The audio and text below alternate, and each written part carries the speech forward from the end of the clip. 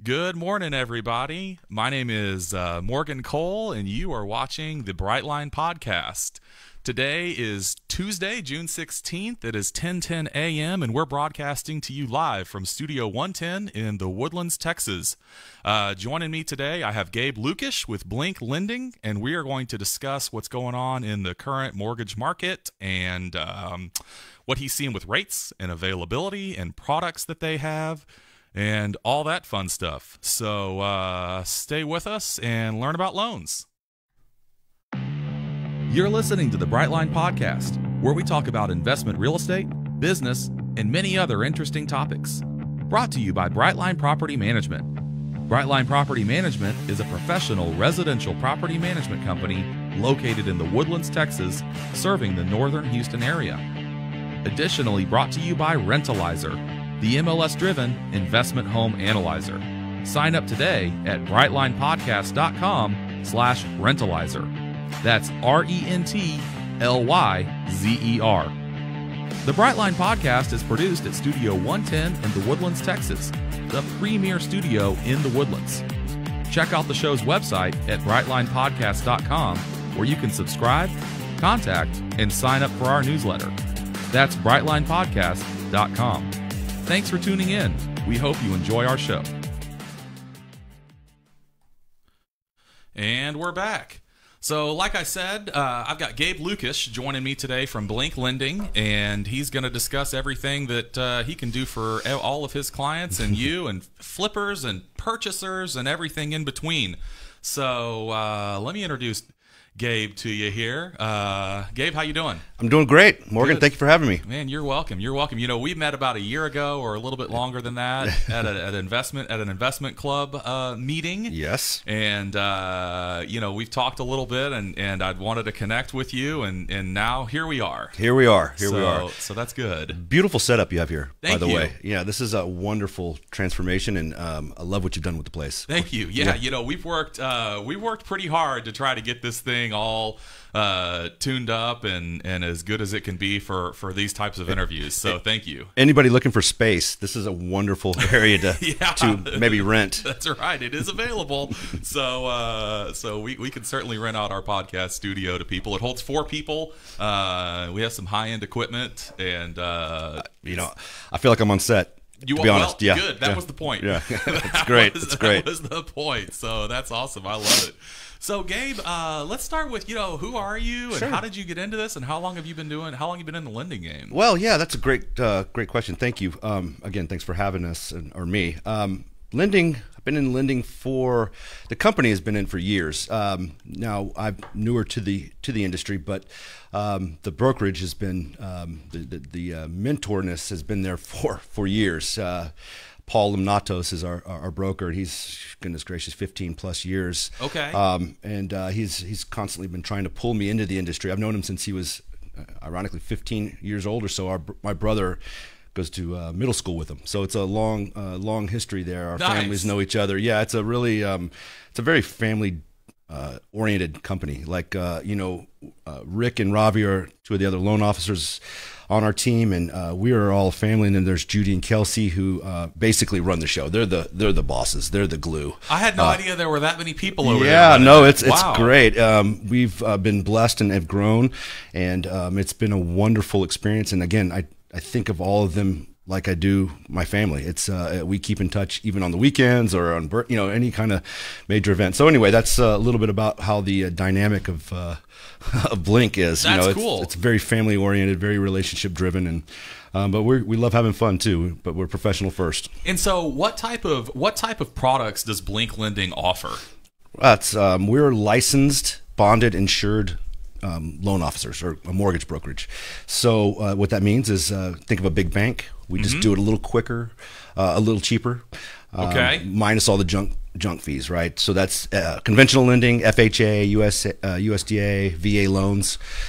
You can do all of those normal products that any conventional lender can do. Absolutely. And are you guys a portfolio lender where y'all hold on to them, or do y'all ultimately sell the conventional products? Well, we're a brokerage, so the lender will ultimately do. Oh, that's right. Y'all are originating them. Correct. For others. Yes. Excuse me. No, okay. and we'll find we have 6, 7 different approval departments. So we know that there are different scenarios out there, and we try to match the client with the best scenario. Okay. And sometimes it's a different approval department, so that allows us to utilize resources that aren't available like at a big bank because they have one product or one stream of products where we're able to fit. We can form a box around the client instead of you coming into our box, right? Yeah. And where we're also different is that we do the private money lending for investors looking for property that are depreciate, won't appreciate, so that it deteriorate. Excuse me. What? Okay, so the private money. I know that's really where you're different. Is that always called a hard money loan? Is that what y'all call that? Well, the difference is that private money for us, we're private money. There's hard money out there, right? And it's all about the asset, but private money is because we raise our own funds. We privately raise the funds. Yes. We don't have to deal with a line of credit or a hedge fund. So what that does, again, versatility. It gives us more room. We get to make the rules, more room to move around. We can fit, again, a client in around, make a box around the client. Gotcha. And so where hard money, there's overlays. There's fees and things like that. This has come up more than once on the show here. Why is it called hard money? Can you explain what hard money is versus private money? Absolutely. Private money, think of peer-to-peer. Private. Okay. Yeah. Hard money it's still a hard asset, and that's really where the origination came from, the originating of the name, because the property is the asset. Sure. Now, it's come as it's evolved. It's come to peer-to-peer, which is private, and then there's hard, which is dealing with the bank or dealing with a line of credit or a hedge fund. Okay. So that's really the big difference. So it's not hard as in it's difficult. Oh. It's not like you've done something wrong. That's great. It's none of that. It's just that it's dealing with a hard asset. Absolutely. Got it. And the big difference, of course, is that there's a peer-to-peer. And that's hard as a bank. So y'all, even though you might get kind of associated with the hard money crowd because that's what a lot of flippers or wholesalers utilize, would you consider it just to be private money as opposed to hard money? Absolutely. And that's okay to be associated with that, because once we talk to them, we can explain the difference and let them know that, because there's a lot of hard money lenders out there. We're actually lenders in general. We're a dime a dozen. And so being able to be different, and that's really where we can utilize that private peer-to-peer funding. Well, I have in the past described y'all as a hard money lender. It's okay. And I'm sure I will in the future. Okay. But I wanted to be sure that I was doing that the right way. And it's just because we raise our own funds, and then we turn around and sell the notes. And so that's another stream of our business, or branch of our business that it's really, really, for the passive investor, it's a great tool to utilize. Yeah, sure. You bet. That makes a lot of sense. I mean, someone that doesn't want to be out there flipping houses, but they like being involved in that industry, they can say, hey, Gabe, here's some cash. I'd love for you to lend it for me. It's smart, secure, and it's safe. Yeah. We do all the underwriting. We do all the servicing. Yeah. And so it's really, it's streamlined. Cool. We're going to take care of it.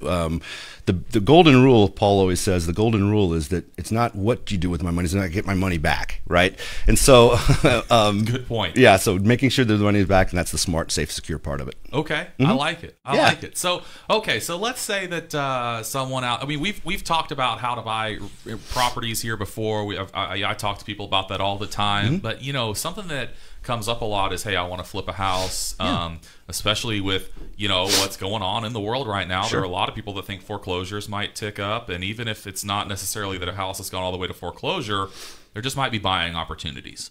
There is no question with that, with the forbearance that is in play.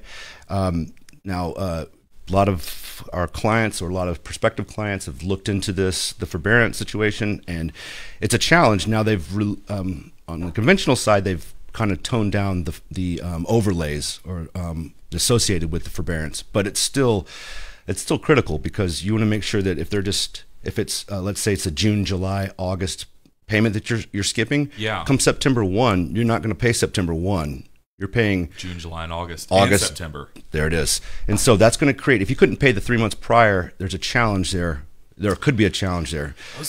The forbearance agreement, excuse me, that's a tough one. Deferral is, hey, we can fix this problem. But if you've got someone who was unable to pay because they were out of work, how in the world is it that they suddenly made up 3 months of income and are able to pay that all of a sudden in September? It's we've made many posts and yelled from the hilltops that if you can afford to pay your note, just keep doing it. Just keep doing it. Whether times are tough or not, just keep paying, because it also could look negatively on your credit, because it shows as you just really want to read the fine print, and that's really all I'm saying. And sometimes you can stack it on the back end. Well, that if you're changing the terms of the loan, then it may consider it a refinance, and it changes the whole dynamic. But just read the fine print. Make sure you really know what you're getting into. That's all I can say. That makes sense. I mean, that's good advice. So let's say that someone did the forbearance agreement, and well, we don't need to hypothesize about that. There are people who are not going to be able to repay, and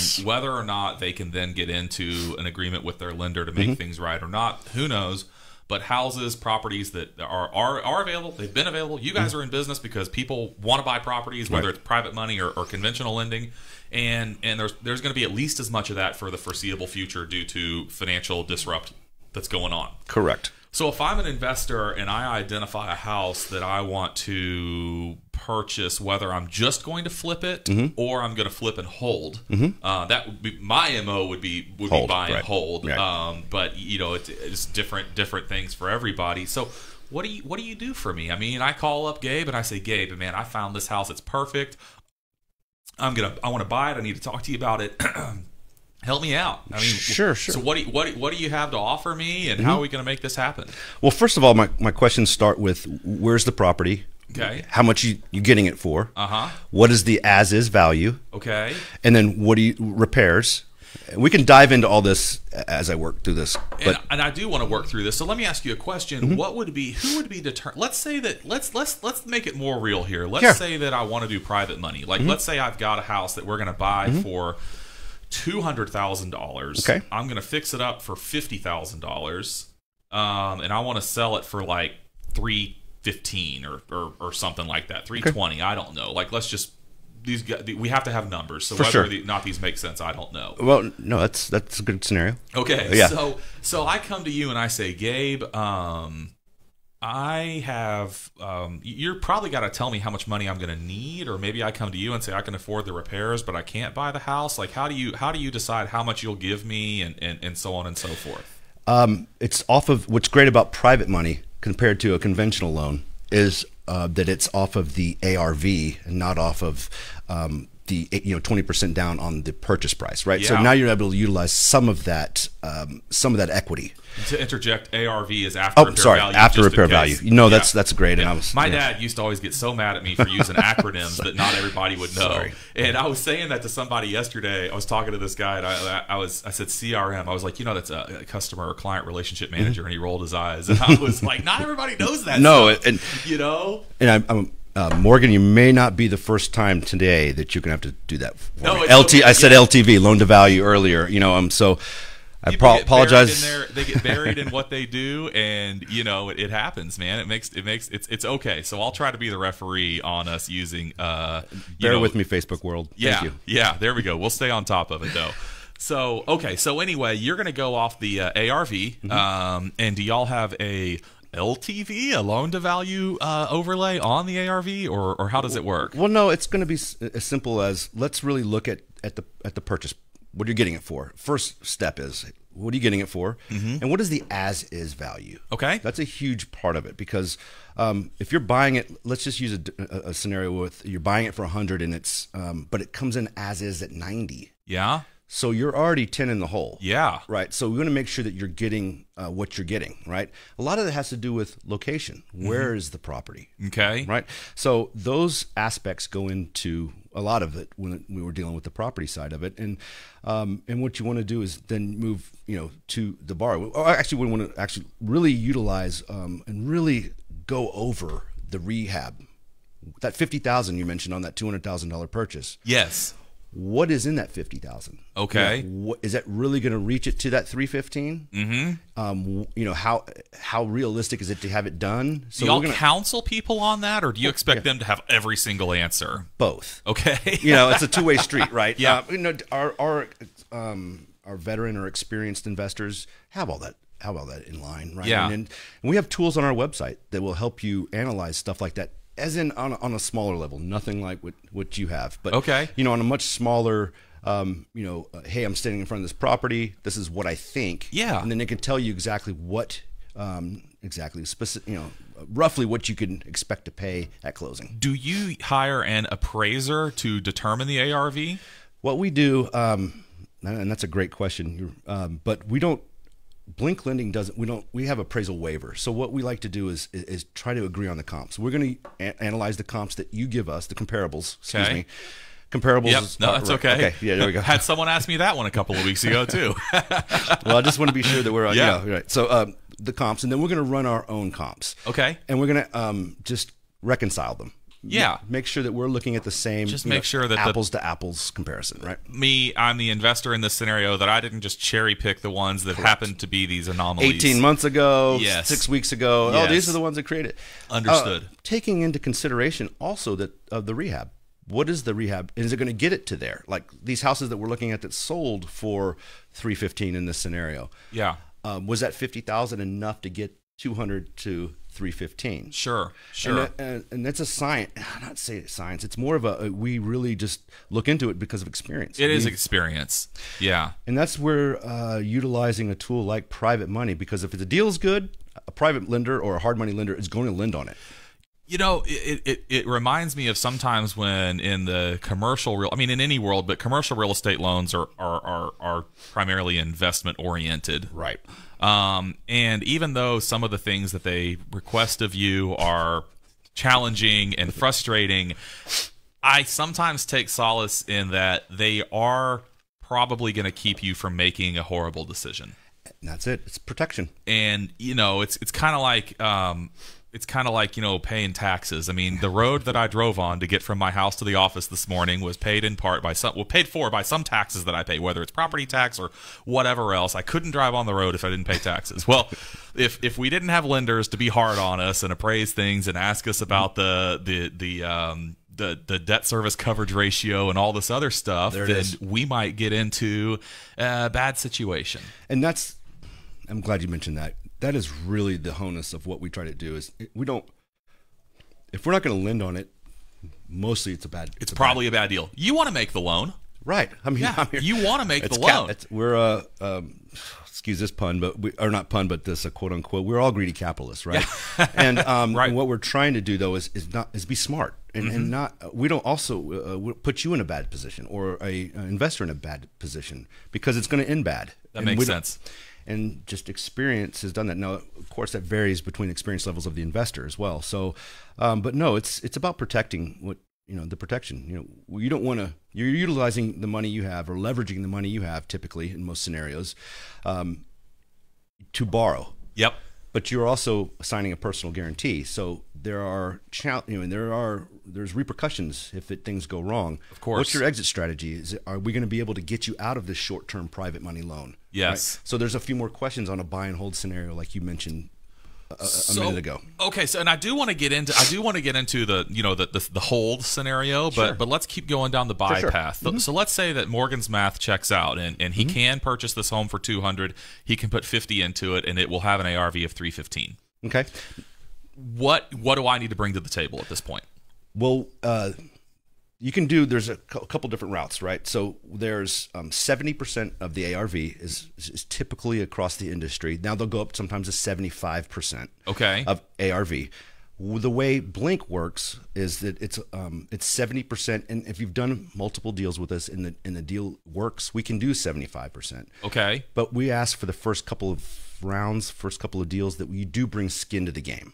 So just to clarify that one, let's say that 70% would cover my purchase, my closing costs, my loan fees, and my rehab. You'd still say no. Right. You got to have some skin in the game. Now there are clients that we have that we will cover 100%. Sure. And then just bring closing costs. Sure. But typically it's 90%, and we dwell in choices, right? This is our company, one of our company mottos, and so options are key. You want to bring if you have money.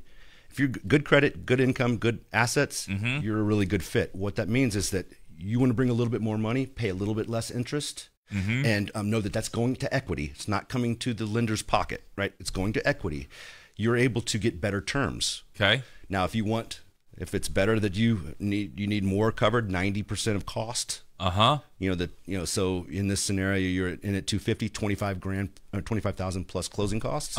If that's a scenario you want, then the interest rate's going to change. Rates are going to change. Now, after 3 deals with us, you got a different. We can. So if someone comes to you and has good credit, but not much cash, you will figure out how to get them in the deal with a minimal amount of cash, but it's not no cash. I mean, they're going to need cash to come to you for the first few deals. They are. And then we always have options. Again, it's about options with us. And I keep harping on us, but in the industry, it should be that way. Yeah. I have private money lenders, or I have other investors that are willing to, hey, you have good credit, is maybe going 50-50, partnering with someone. Okay. So there's always an opportunity to, and vice versa. If you have a little cash but not such great credit, we can always work out a partnership. You can find a way. That's good. That's good. And it's all about the deal being good. The deal's 80%, 77%. Well, maybe not. Maybe let's keep looking. Right. And that would be my advice, is sometimes, maybe we're not the best fit for you. Well, hey, look, if it's already a scenario where the person doesn't have the credit or the capital, and then there's a partnership opportunity, but y'all turn down the partnership opportunity, I mean, at some point you need to listen to the writing or read the writing on the wall as the flipper or the investor and say, look, we got to find another deal. Sometimes people are so eager to jump in. I know, and that's the biggest one, especially the first one. A lot, 90% of everybody out there is just on the education level, and they will. The biggest, hardest one is that first jump. Of course. And they want to make that first jump, right? And they're aggressive, but you want to make sure it's a good deal. Yeah. And I can't harp on that enough. The deal really will sell. Yeah. That makes sense. That makes sense. Whomever lending will lend on it if it's a good deal. If it's a good deal, we'll find a way. Yeah, yeah, no, and that's smart. I mean, you need to, as an investor, you need to take all the emotion out. Whether it's even if it's just that I want to do my first deal so badly, or it's I've been looking at 50 houses and none of them work, so the 51st house that comes along, I'm just going to make it work. You got to get rid of that stuff, or of that mindset, and you got to know that hey, we're only going to do deals that actually make sense. And that's it. It makes sense. Yeah. Yeah, that's what's great about private money, is it's lending. It's common sense lending on all aspects, right? Credit, income, assets, equity, experience, and your property. Investors or your private money partners. I don't know what you call them. I mean, they're relying on y'all to make good decisions on behalf of them. That's what makes the notes so desirable. Yeah, is that we have a higher level of qualification. Yeah, good credit, good income, good assets. You're a good fit. I mean, makes that's sense. Kind of, that doesn't mean that no for everybody else. It just means that that's really our niche. Yeah. Because we create the note, and then when we go to sell that note, lots of times it's already sold because our lenders have already been through the process. Yeah. And they're making 7, 8, 9% return. Yep. They're loving it because it's secure. We pay the lender before we actually get the money from the borrower. Wow. So it's we keep everything in a fine tooth. So on a hard money loan, do you accumulate the interest? Do you receive payments on a monthly basis? It's monthly interest only payments. Okay. So there are monthly interest only payments, and those go to the lender. You receive those, you pay the lender, and that's what you're talking about. You pay the lender before you get the money. You're paying them those payments. Correct. Yeah. Correct. Okay, so let's say we've bought this house, we fixed it up, life is good. Can you speak to the fees on the hard money loans? Is that something that you can get into? No, and absolutely. I have no problem doing. We pride ourselves, and we're known as the junk-free lenders. What that means, right?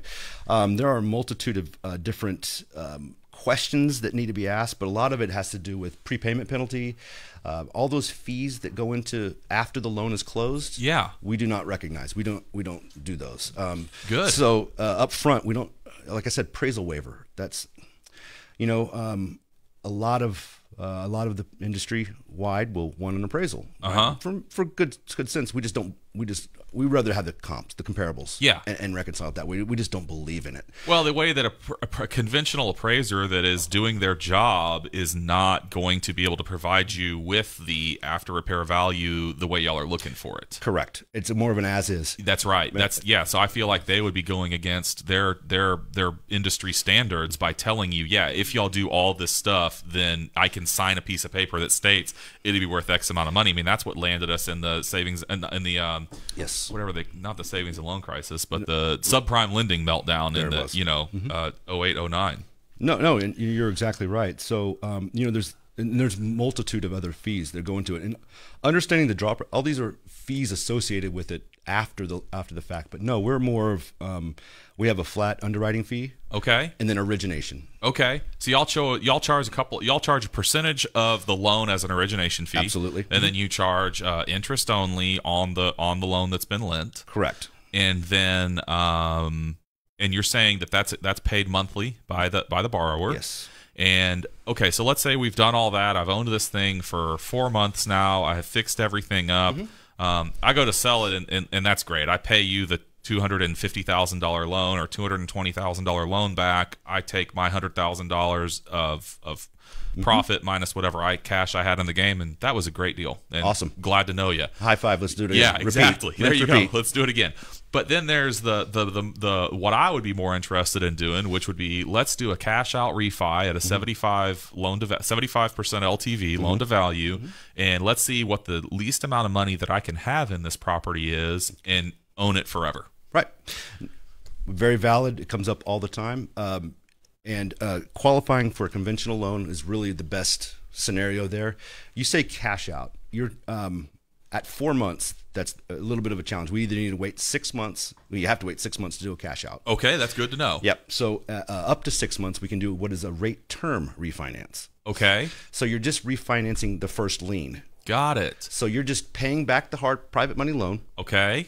And you're able to roll in the costs of the new closing. Okay. Into that loan. So essentially you're getting your money back minus the original closing costs. And then in this scenario, you're just saying that you would pay back this private money lender his hard money loan. I got to put this in a bucket, so let's call it a hard money loan to purchase it. For sure. But would it be the same private money avenue that we would take for this permanent loan, or would we go conventional? You could go conventional, and that's the cheap. That is the least expensive way to do it. Okay. It's conventional. Now, there are other opportunities out there. Okay. Non-conventional is an option. Right? Okay. Which goes off of, you don't hear me get into a little rabbit hole. So when you do a conventional loan, it's very debt-to-income ratio driven. Debt to income on the borrower. On the borrower, right. So Okay. it's debts versus their liabilities. Yes. Okay. So it's compared to all the real estate they own as well. So it's very red tape. It's government backed. Oh, yeah. Right. So we're talking, we need tax returns. We need pay stubs. We need. Oh, and if you're self-employed like me, you're a scumbag. Yeah. So, right. Well, it just depends on your write-offs. Right. Because I'm self-employed as well. Categorized as self-employed as well, and as long as you don't say, I like to take advantage of my God-given right for write-offs, and that's what we call it. So when you're in that industry, that's what you're doing. You're covering, you're blanketing, you're umbrellaing your income. Right. But to stay on that same path is there's also the option to go to a local bank, right? Yes. Maybe not Blink Lending. Yes. Your mom and pop banks, because they're lending their own money. So the issues that I have ever seen there, though, is that their interest rate's going to be considerably higher than conventional. Yes. You'd have to beg, borrow, and steal and twist arms to get a 10-year term, let alone a fully amortized loan. The term then is going to be, they're going to feel like they've given you the largest gift on planet Earth for a 20-year term, and if you can get a 25-year amortization or 20-year amortization, if you can get 25, they've moved mountains for you. Yeah, and you need to let me know where those are, because I would love to be able to refer some people. I mean, we twist some arms sometimes. I've never pulled it off with a local bank for a house, but So what I see when I'm looking for deals that cash flow, you need a 30-year amortization. Correct. You need, maybe you're willing to do a 10-year term, but I can't have something where it's 3 or 5 years and then I'm stuck having to figure out what to do with it in 3 or 5 years. It's more about what is your strategy. Yeah. Also, because there are products that'll 30-year amortize. Now, are you interest rate driven? Because that's a huge. So I would say scenario, I'm not. Or monthly note driven. I would say it's probably monthly. I'm just worried about cash flow. So There it is. doesn't really matter if in most of these scenarios what portion of my payment went to principal and what portion went to interest, as long as the economics of the deal worked out. Just like you wouldn't do a deal if the economics didn't work out. I wouldn't do a deal if for whatever reason I was paying interest only and it consumed what I expected to be a principal and interest amortizing loan. So my internal rate of return is no good on a deal anymore. For sure. And you got to keep in mind, are you also playing the appreciation game? Right. So keep both of those factors in mind. And how long are you going to keep the home? Is this a 10-year and then sell? Sorry about that beat. Oh, you're good. I got to silence. Yeah, I didn't realize. Hold on. I'm going to silence this. What's what's great about being live? Yeah, right? This UPS is mad because I've got it overloaded. So anyway, we're okay. No, it's such heavy content. Is that what it is? That's right. It can't handle our conversation. It's trying to process it. Too much power. Oh, good times.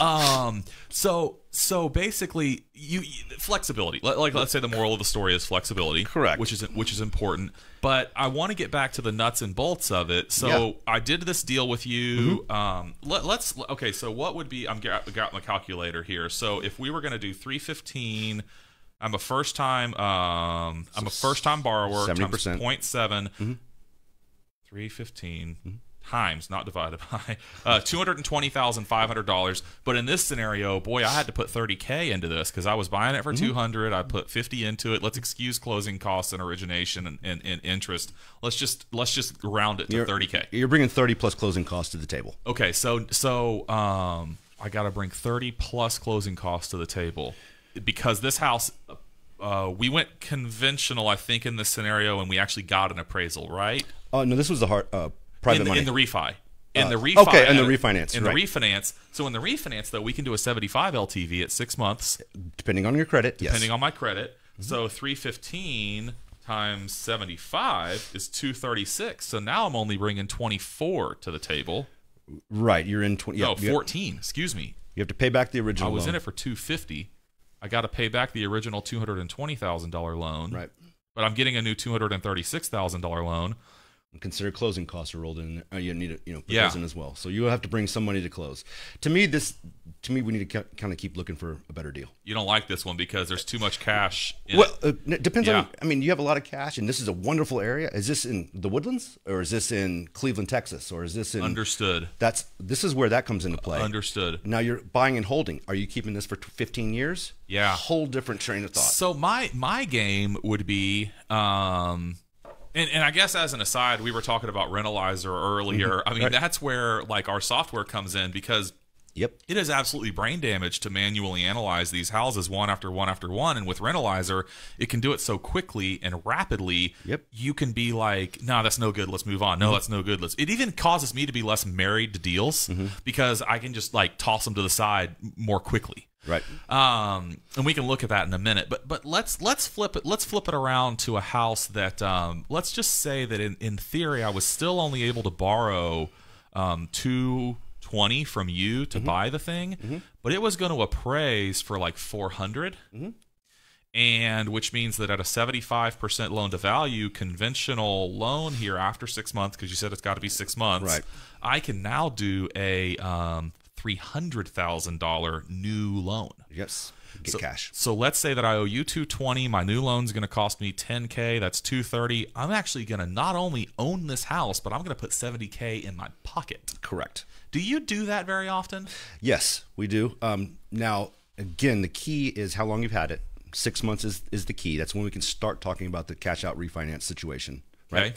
Now the interest rate is going to vary. Right, so if it's a rate term refinance on an investment property, you're going to be in the high 4s, low 5s. You start to do a cash out refinance. Yes, the same scenario. It's going to go 5.5. high. So you got to keep that in mind. So one thing is, but again, we're not interest rate worried at this point. You're getting cash We're to getting reinvest cash out because we want to do another deal, and then you got a renter in there paying the mortgage. But also, I would say that a lot of people would be completely happy owning houses with no cash in them.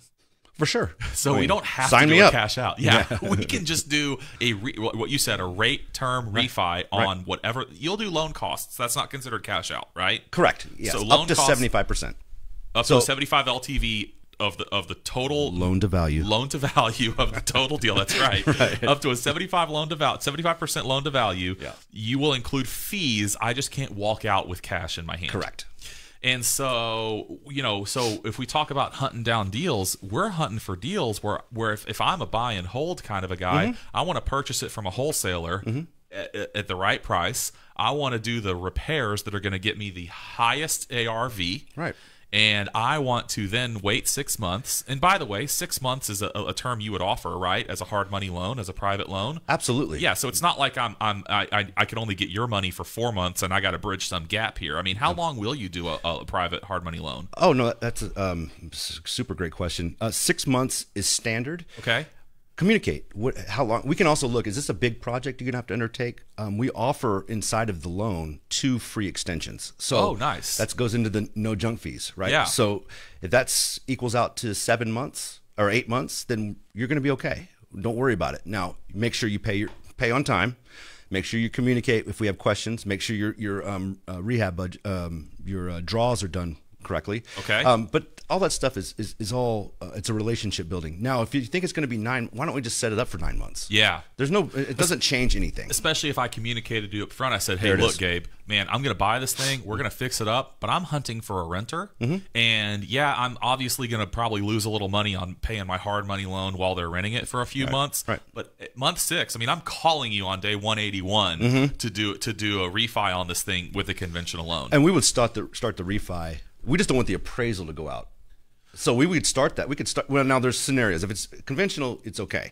When you start to deal with some of the non-conventional products, they like to 6 months from when we submit the loan. But that doesn't. I mean, I went off on a tangent there. Sorry so there's some stuff we could get down in the weeds. Right. On. But yeah. Again, and I didn't mean if we told you you could help with the strategy up front. No question. You could say, well, Morgan, you need to prepare that we can't even submit the loan till the thing is leased out, and then 6 months after it's leased out. So we need to be sure you're ready for 9 months of payments on this thing. Whatever. Right. We can make a strategy up front. And then, so the good news is, hey, you do have a way to lend the private/hard money all the way up till the refi. Correct. As long as it happens within a reasonable amount of time. There it is. And there are some overlays with still lingering around from what we didn't want to talk about from the COVID. Yeah. COVID-19. So there are some scenarios where some of the approval departments will utilize the rental income. Okay. To offset your debt to income. Okay. Some will use 80%. It depends on your reserves. You mean that they'll actually overlay the value of the rental income to say, hey, we're going to do a higher vacancy factor than normal. There it is. Interesting. Yeah. So okay. So it's because they're concerned about the renter losing their job. And so if you have 6 months, a year's worth of reserves, you're going to be fine. For that specific property or for all of your debts? Well, all your real estate owned. All your real estate. Yeah, they want to make sure that when it comes to debt to income, they're gonna. That's what I'm saying. That conventional product is going to be very red tape driven, very government backed. I mean, it's so you can be a bridge though if someone is not a candidate for conventional. You can be a bridge to get them to that local bank, local lender who can be there. I can provide a 15, 20, 25-year amortization on a 5-year term type product to enable a person like me. Maybe I'm not going to hold this for the rest of my life, but if I say, Gabe, look, man, I can buy this thing, right? I don't think we're in the right real estate cycle to sell it as a flip. I want to rent it out for 3 or 4 years, and then when we get to a different point in the real estate cycle, I want to sell it. You've got it figured out. I mean, that's exactly correct. Now, there are non-conventional products that we offer that are coming back. Before April, we had quite a few in the pipeline on the non-conventional side, which goes off of debt to service coverage ratio, which is simply the home that you own has it's a business, right? Yes. So PITIA, principal, interest, taxes, insurance, HOA, if it's applicable, right? Okay. That goes into the cost that it takes to run the home. Yep. adversely against the rent that is being received from it. So Yes. let's say it's $1,000 and $1,300 in rent. That's Okay. a 1 to 3 debt to service coverage ratio, DSCR. Yes. And Gotcha. that along with a credit score, you could get a non-conventional product. That's it. So if you had a 1.3 debt Well, service there's also coverage ratio, different yeah. levels. You can do Yeah. even 80. So you're saying 1-to-1. your banks are going to look at the debt service coverage ratio and say, okay, yes, we would be interested in this at that, but not if it was just scraping by.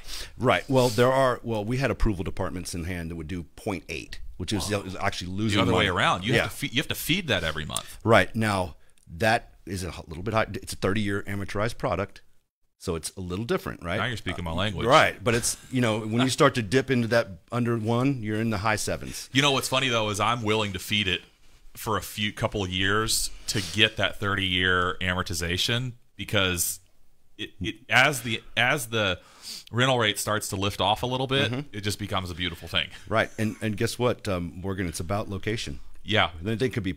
That area could be popping, and that's where you want to be, right? And Yeah. you don't care. I'm losing $200 a month. I don't care. I'm in at 200, and then Right. 5 years from now I can sell it for $350. I think I know it's crazy, but it happens. you have to get your head around it a little bit, Yep. because a lot of people are like, wait a second, you already put $50K into that. Why in the world are you setting yourself up to lose $200 a month? And I would say, okay, well, would you rather a scenario where we just put 65K in it and break even? I mean, the timing of the money is measurable. There's a time value of the money, but at the same time, you didn't know how much we ultimately had to put in this thing to start with, and you don't know what the end game is. And I think it's funny when some people are like, oh, this is a terrible investment, it's only going to break even. And I would say, well, I think there's another way to run the numbers where we could figure out, are we going to get a considerably higher internal rate of return because this thing's in a happening area, like you said. Glass is half full. Yeah, exactly. I mentioned that in the setup. So that's it. Where's your perspective? And it's what's your end game too. I mean, it's your exit strategy. Are you keeping it for 5? They have 5-year arms inside of that. Those amortized for 30, 5, 3, 5, 10, 7. All those different arms inside of that. Now, it's fixed for that amount of time, but it drops the rate down. So at that point, you can refinance it or sell it. But you're still in that same ballpark of amortized over 30. So there are options out there. It's more about then that's what it's really all about is options. Yeah. Dwell in the choices. That makes sense. Can I fire up Rentalizer and we try to do a hypothetical analysis here? I'll do my best. So I want to give this a try here. So this is next level stuff. This is where we're gonna go next level here. So, algebra meets. That's right. Technology. So I'm gonna go to our flip module here, which is a pretty cool function in Rentalizer, and we're gonna do a hypothetical flip. Okay. So I always type in. I usually use the house I grew up in Houston. I like to type this one in, and it was a 3-bedroom, 2-bath, 2-car garage. I don't know how many square feet it is now. It's been rehabbed a little bit, but let's say it's 2,250 square feet on a 8,000 square foot lot, and I'm not going to use real numbers because it wouldn't make sense. Well, it's your traditional. Houston home. It is a traditional Houston home. Branch style, I'm assuming. Exactly. Yeah, it's over in Briarcroft. But this one hasn't been torn down, but houses on that street have been torn down because there can be some pretty legit houses in there. Property value there is for sure there. Right. So let's just say that we could buy this thing for $350. We've got $1,500 in closing costs. That's just your ordinary escrow fees, survey title, whatever. I'm going to say this is going to be a nice house, so we're going to sell this thing for $600,000. It would rent for $4,200, and we're going to spend $25 a square foot rehabbing it. It's got $10,000 property tax, $2,500 property insurance, $350 HOA. So this is a cool thing that Rentalizer does, where we try to include everything, and a lot of people will be like, dude, I'm buying a $350,000 house. Why do I care what the utilities are? And I'm like, well, it's an expense. Let's track it. It's part of the business, right? Yeah. So we got 12 cents per square foot per month for utilities. It's going to take me 4 months till I lease it out. It's going to take me 4 months to sell it if I was going to flip it. And when I resell it, it's going to be 8% resale costs. We're going to go ahead. A quick question. Yeah. Everything looks really legitimate. I'm curious can you explain to everyone how you got $1,500 in closing costs? Yeah, good question. So, thank you for asking that. So, $350, $400 to $450 is kind of like an ordinary escrow fee that you're going to pay. And then if you needed a survey, that's going to be several $100s. And $400, yep. Yeah, so we're going to get up to $800, $900, dollars right there. And then let's say that we needed to pay to, record a document or prepare a document or something. I don't know. And we're flipping this. And we're buying right now. We're just saying we're purchasing this house as a distressed asset. Okay. That's what I'm plugging in right now. Is this maybe not distressed, but it's not worth $600,000 today. So title policy is not in there though. Oh, I see what you're saying. You're saying, hey man, if you're a flipper, you're definitely paying for that title policy. Correct. So that's that could be negotiated on the sales contract. contract. That's going to be $2,800 on a $350,000 house, isn't it? So I think we should juice this up then to, what do you think, like $4,000? Without origination, without any of this stuff, and you're going to go strictly keeping this. Loan fees are in a different bucket. Okay, then yes. So this would be title. That's a great thing for pointing out. Thank you. So let's call it $4,000 with a title policy. Agreed. Okay, and Blink Lending, by the way, does require title policies on hard money loans. Most definitely. Okay, just wanted to. Okay, so then we're going to go to purchase method, and we can either do all cash, we can do cash purchase to a permanent loan, which we probably should call it conventional, but it's conventional/permanent. We can do hard money loan to permanent loan, or we can do permanent. I want to do hard money to permanent. Let's pull out all the stops. Fun. So what's my loan going to cost me right now, Gabe, in points? First deal. First deal. We'll just keep for the simplicity of the math. Let's just keep it at 3. Keep it at 3. There could be options. Okay. With less. And interest rate, you think? That's on our high side. Okay. To us, but I mean, if you want to keep, since Possible. it's already of course, you'll have options there. Okay, so I'm saying, and I already had this in here, but it was not because of what you told me. I didn't know it had to be 6 months. I just hypothesized it would take 6 months. Right. So I'm saying 6 months of hard money before my permanent loan begins. Okay. I'm saying that my permanent loan is going to have fees also. Yes. So and I put 1.5% of my permanent loan. You think maybe a little more than that? And I had said 3% on the correct. For loan costs. Loan costs. So at 3, it's you're going to be about $5,000 to $6,000 to have it refinanced. Is this what we're working on? Yes. Okay. Yeah. So we're looking at that. So if we have an ARV of 600,000, we do a 75 LTV, that would be $450,000. 1.5% of $450,000. Oh, this is the hard money loan. Okay. No, this is the refinance. Okay, gotcha. Yes, you're gonna So you're at 4. Would you say 425? So that's 4. Yeah, you're about $5,000 to $7,000. So let's leave it at 1.5% of the new loan. Perfect. Does that make that'll work? Okay. And then interest rate right now on a new conventional loan, 4 3/4 for my refinance. I mean, that's, you got pristine credit. You're probably going to be okay. You may have to pay a little bit, but you might have to buy it down a little bit. Yeah, I mean, 5 is a good number, but keep 5. it there. Oh, hey, we got a keyboard. There it is. So we're doing a 30-year term with a 75% loan to value. Look, we even spelled out loan to value. That is beautiful, beautiful work, guys. All right, add custom listing, and here it is. So ignore this one item because I just noticed that is not pulling the right thing. But what this is telling me is that here's our house. It's given us a couple of details, and we could adjust on the fly as we're talking, and that's part of the reason I wanted to show you this. But we could adjust the purchase price, we can adjust the after repair value, and we can adjust the rental rate as we're talking. From a flip only perspective, so we got a couple of different scenarios here, but from a flip only perspective, if I was to buy this for $350,000 and spend $56,000 rehabbing it and have $4,000 in purchase closing costs and then pay the $12,000 origination fee on the hard money loan, this is going to cost $422,000 to do this deal.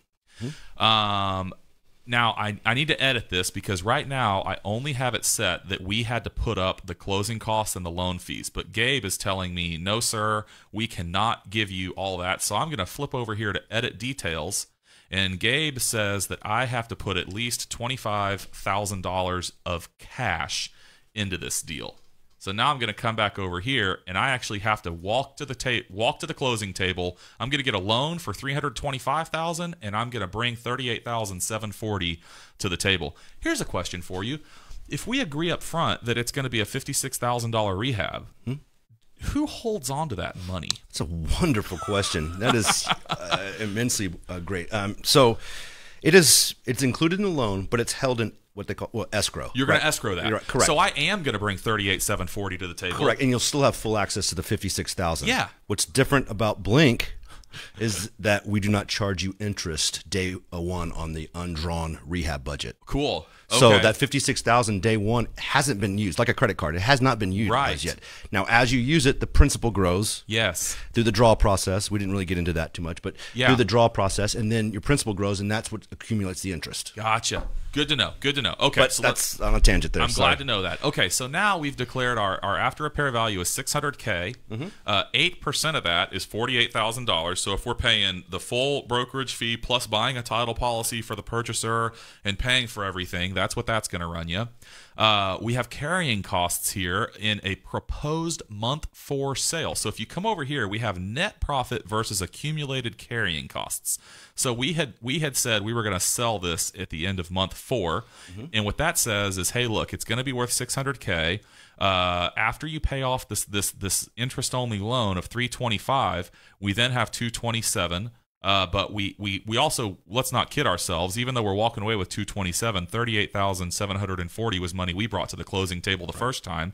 And we had property tax, we had interest on our hard money loan, we had utilities, we had insurance in the amount of $17,742. So our profit on this deal is $170,518, which is healthy. Yeah. Seems like a go. I'm ready. Let's go find this. Right. So you had to put in 38. Is that what I'm reading? Yeah, so we had to put in $38,000. And you're going to profit $170.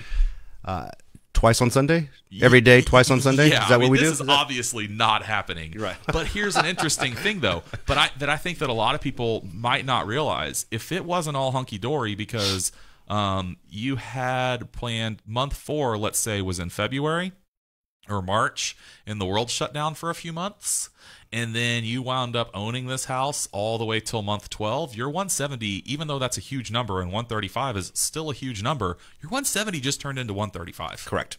Yeah. Because we have closing costs, we have carrying costs. That's it. So, that is something that we try to, bring to light here is, hey, look, it's not like you're going to continue to make the same amount of money forever. And it's illustrated right there. That's what's the beauty of the it is. It brings it down for you. Yeah. Yep. And so also let's just say that we sold this house for $525. Okay. It all just recalculated. Now in month 4 I'm making 101, but in month 12 I'm making 66. And what I always like to do is think, well, what would happen if we got to the point that we only made $3,400 because we owned it a year? And let me ask you a question. When do you say, I loved everything about this, but it's too dangerous? Like you were gonna assume that you were gonna get your full price and never reduce it, but at the end of 12 months you're losing money. I'm sorry, I can't lend this money to you because we need to assume that you can lose $20,000 and hold this thing for a full 12 months and still break even. I mean, you must have some math on that. Math, yes, but it's really days on market. Okay. How long is it? What are the trends in that area? Yeah. Versus what you've done on the rehab. Is it ready to? Is it popping when you go and see it? That we take all that into consideration. Is that 56,000 that you're putting right? 56,000 that you're putting into the property. We put 38,000. Oh, 56K in rehab. Yeah. Right. Yeah. So now, how is that justifying the sell price? Now, when you start to get to those higher price points in the $500,000 range, this is obviously higher. Yeah, you're going to sit. It's going to sit for a minute. Of course it is. Be prepared for that. So we have these carrying costs that are racking up. I mean, we started in month 1 with $4,400, but we found ourselves in month 12 with $5,500, $5,300, $1,000. It's a huge swing. Now, after month 12, maybe 8 or 9, we start to think about, hey, let's refinance. We already did the refinance, so you're putting this on the. We haven't done a refinance yet, so this is where we try to get out of the hard money loan. Let's put a renter in there, and let's revisit this in a year. That makes So here's the cool thing. We can go to step 2 here, which is flip to rent. So in the details that we outlined originally, we had said, hey, look, after month 6, we're going to get a 75% loan to value conventional loan with a 30-year amortization at 5% interest with 1.5% fees. Okay. So what I can see now is that we're going to get a new loan for $342,750. Yep. We're going to pay off our hard money loan of $325. we are going to have $5,100 of refinance fees, but because I'm getting a $342,000 loan and I only have to pay $330 in fees and payoff, I'm actually walking out of this deal with $12,599 in my pocket. And there it is. Someone paid me to own this house. That also, and that's what's great. But all this starts at the very, very beginning. Do you qualify for this loan if something, plan B, plan C, your contingencies? Right. Please, guys, build contingency plans into your scenarios. But that is a contingency plan A or B. This would be because obviously you want to sell it. Right. B, let's just convert it over. Let's move forward. Rinse and repeat. Get your money back.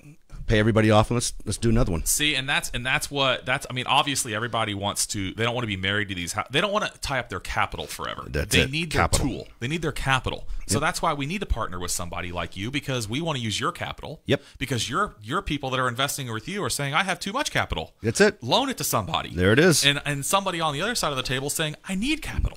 You know. So then in the flip to rent scenario, I want to point something out. This which is cool on our software. So it is now saying, hey, look, we are trying to paint a picture of your entire first year of ownership. So what we're saying is the first 4 months, because we said it was going to take 4 months to rent it out, we don't have any income. We are still paying property tax, even though nobody's living there. We're still paying property insurance. This house doesn't have an HOA. We're not going to start paying property management until it leases out. We're going to pay a leasing commission when it does lease out, and we're going to start accumulating our maintenance reserve when it leases out. Because even though we just flipped it, it's a beautiful house, that roof is not going to last forever. That air conditioner is not going to last forever. So we're going to reserve for that. Sorry. Go ahead. No, you can finish your. Well, I was just going to say we were paying for utilities for the first 4 months, but we're not paying for utilities anymore. So this kind of says, okay, your operating expenses originally were $1,186 a month. They kicked up because we had this leasing commission, but now our operating expenses are $1,245, but we're bringing in $4,200 a month. We have this is a pretty neat thing here I want to point out real quick. Our original hard money loan payment was $3,250 a month. Wow. But we refinanced it to a 30-year loan, and our loan payment dropped to $952 a month. Amazing, isn't it? Yes. So I went from feeding this thing $4,436 a month to making $2,000 a month. I like this house a lot. This is not real. There's no chance. I do want to add something that at 4 months, you do have it as a cash out refi. You would only be able to do a rate term. But at 6 months, you would have, but it's just 2 months. Okay. But rate term, you're going to get a little bit better rate. You're just not going to be able to pull the cash out. I need to make this thing limited to where it can do the most loan it can do without turning it into a cash out. I need to add a stop in here that says, hey, do you actually want to do a cash out, or do you just want to do a toggle? Gotcha. We need to add option. That to where someone can choose, because we could just add it to max LTV, not necessarily that the LTV is specifically 75%. It's, hey, we're going to pay all our loan costs and pay off our original loan up to a 75% loan to value. There it is. That's what we need to put in here. Yeah. But in any event, so I just changed it down to $3,300 instead of $4,200 of rent, and so now we're at $1,220. But I think if this thing is going to keep on working for me, so now we can come over here to our financial analysis, and this is telling me that my cash-on-cash return for this deal is in year 10, I have a 12% cash-on-cash return. If I was to sell this at the end of year 2, I have a 56% internal rate of return. If I was to sell it at the end of year 5, I have a 31% IRR. This is amazing. Yeah. We want this house. Gabe and I are going to go buy this house as soon as we stop this show. I'm making a call right now. Yeah. I've been emailing, so we're... Yeah, I mean, but anyway, so this is part of what we provide with this software is, you can take all these details that we just went over, beautiful, put them down on a piece of paper, and you can tell somebody, hey, that is a good deal. Or you can say, no, it's not a good deal, and let me show you why it's not a good deal. I know you do that now, but this is another way to do the same thing. That just puts hard numbers behind our experience. Right. And it's beautiful. It's well laid out. Well, thanks. If your numbers driven as well as just savvy in investment, it fits both models. So. Thank you. No, I appreciate that. And I'll tell you something that's really cool about this also before we leave this. You can go to edit details and you can change any of the details that we typed in. We can change those on the fly. We can even say, hey, you know what? For whatever reason, I thought this was going to work well as a hard money deal, but I just want to buy it with cash and then I want to refinance to permanent. Yep. And you can click this button and everything will stay as you entered it, except it'll no longer have a hard money loan component. It'll just have cash. And over here, if we say, hey, you know what, I'm worried it's really going to be 6 months until lease. Well, you can just change that to 6 months. And then you come back over here to flip to rent, and now look at this. Instead of having 4 months of vacancy, we now have 6 months of vacancy. And all these expenses that originally picked up at month 5, now they pick up in month 7 because we leased it out after 6 months of vacancy. It sounds like the tool that we were just talking about is already embedded in it. It pretty much point, is. I guess. I think that we need to just there's always tweaks, and I think talking to people. I mean, look, I know how I would analyze something, but I'm not every user. Right. So I have to go to someone like you, and you got to say, well, Morgan, I think this is really cool, but what I find is that half the time it works the way you just described it, and half the time it works this other way. Can we accommodate that? The autonomy of it. Yeah. And I just call somebody and say, hey, add this feature. So, and what's really cool also, you can't see it here, but it does also give you I pulled it back up on the screen. It pulls up the Street View. I don't know why this wasn't copied up to the top, but it'll use Google Street View and some other things like that just to throw a picture in there so you can see it. That's a great piece of land. I think that's bigger. So are we going to see this after this is over? Yeah, we'll go down. We'll get a burger at Southwell's, there it is. And we'll shotgun, and we'll check this thing out as I'm riding passenger seat, not anything other than that. Perfect. But yeah, that's right. Perfect. But anyway, okay. Well, I'm glad that we were able to use the numbers and the details that we discussed to illustrate them. Probably should have pulled that up sooner in the conversation and flipped back and forth. But I'm glad to be able to work that in. Yeah, that's perfect. It's beautiful. So, Gabe, I want to wrap it up, but I want you to tell us how can someone get a hold of you, and how can you work with them? For sure. And thank you for asking. Well, you can find us at blinklending.com. Okay. 713-GO-BLINK is our main number. Okay. My cell phone is 713-545-8757 if you want to reach out directly to me. Text works well, phone call. And then, of course, social media, blinklending.com. I'm, at Gabe Lukish on all platforms. Picking up TikTok is starting. TikTok. I do not have TikTok. Oh my! It's well, don't get stuck in the in it because I get upset with my kids and spending so much time on it, and then I got it, and now I'm the culprit. Now you're on it. Yeah, and it's kind of fun. But anyway, I didn't mean to get in that rabbit hole. But yeah, you can find us there at private money lender. Cool. So anywhere, again, reach out. Our website again, blinklending.com. I love it. Thank you so much. Yep. Thank you. So, all right, well, there you have it, everybody. That was Gabe Lukish with Blink Lending joining us to discuss everything private money and conventional lending and flipping and wholesale. Well, not really wholesaling, but all those things involved, and he does do wholesaling. So be sure to reach out to Gabe if you need anything.